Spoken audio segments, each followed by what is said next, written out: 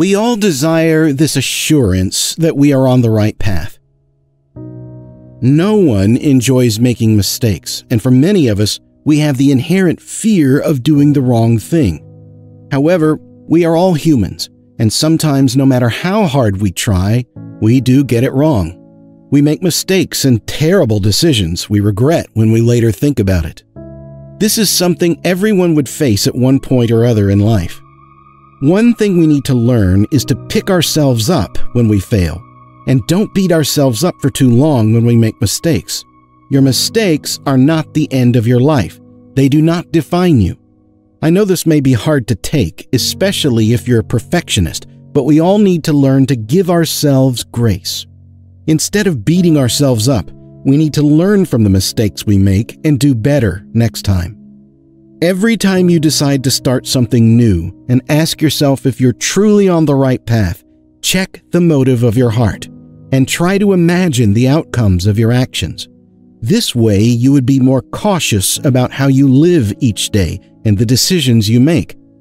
It's easier to be on the right path when you're conscious of it. Instead of being upset with yourself, prepare yourself and do your best next time. Also, learn to always pause and check if you're on the right path, because it's easier to turn back midway than to turn back at the end. Our lives are a sum of our good days and bad days, our meeting mistakes and successes, and days we were right and others we were wrong. Instead of being so critical of our mistakes, we should live a life completely and give our best in all that we do so that we would have no regrets. An area you should pay attention to is signs that you are on the right path.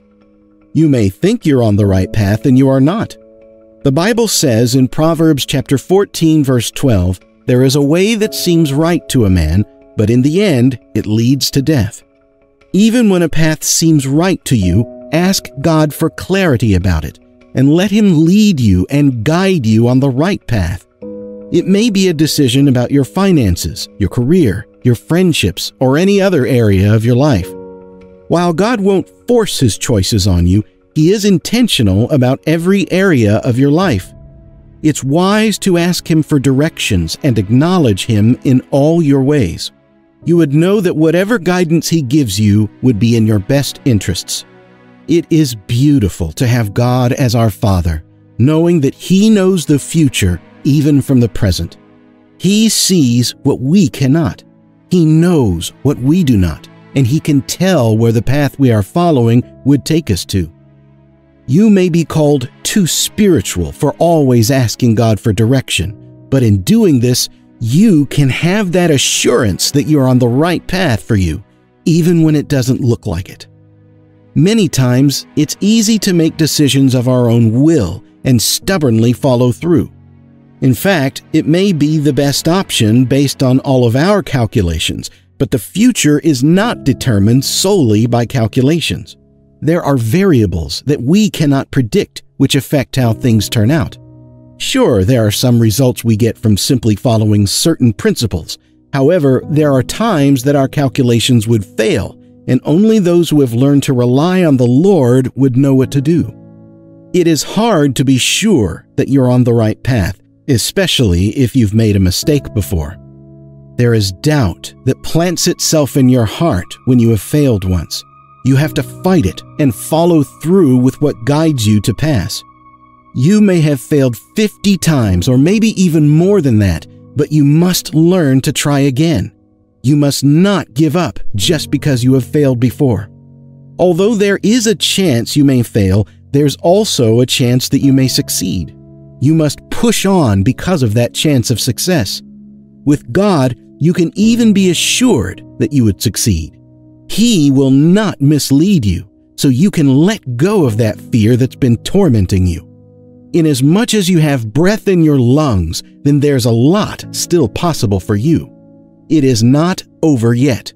You have to look doubt in the face and say to it, "I acknowledge that you are real, but I will still try anyways." You may be at that point of decision right now, and you may be wondering if you're on the right path. Here are some signs that you are on the right path. Everything may begin to fall in place for you. One way you may know that you're on the right path is that everything begins to fall in place for you. Resources you need begin to show up. People that support your cause suddenly surround you, and all the things that you need find you. In fact, at some point, you may wonder why some things are easy for you. When all you need begins to find you, don't waste that opportunity. Give your best to it. Remember, to whom much is given, much is expected. You have the strength to continue even when things get difficult. There is no path that you take that you will not experience some measure of difficulty. When you are on the right path, you will still face some difficulties.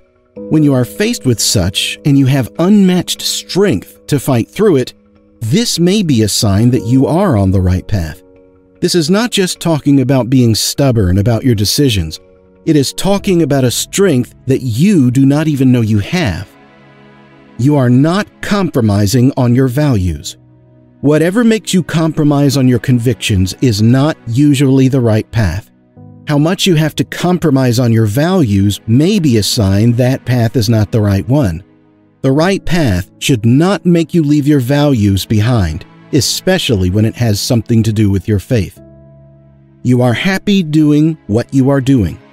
There is a joy that comes from doing what you are supposed to do in life.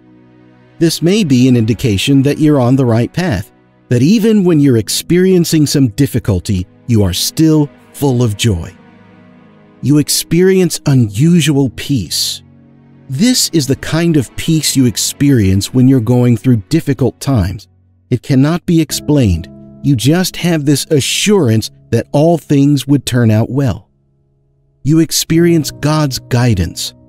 You can be sure that God will not guide you to the wrong path. He will bring you to the right place. When God instructs you on what to do and where to go, and you follow it, this is a sign that you are on the right path. Stop allowing fear to rule your heart. One thing fear does is that it keeps you at one point without allowing you to make progress. Place your faith in the hands of God and trust that He will guide you on the right path. You can be assured that God will not mismanage your life. He knows what He is doing with your life, and He will not make mistakes. Even when God is not saying anything about the decision you want to take, learn to wait on Him and hear from Him. This is how you can be sure that the path you're taking is in line with His purpose for your life. Sometimes, even by looking at the Scriptures, you can know God's thoughts about the path you are taking. So do not be afraid to turn your back if you realize that you're on the wrong path. Don't be afraid to acknowledge that you have been wrong, but take that bold step to reroute your life.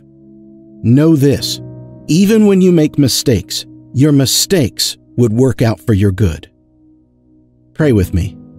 Lord, I thank You because You have a plan for my life and You know the end from the beginning.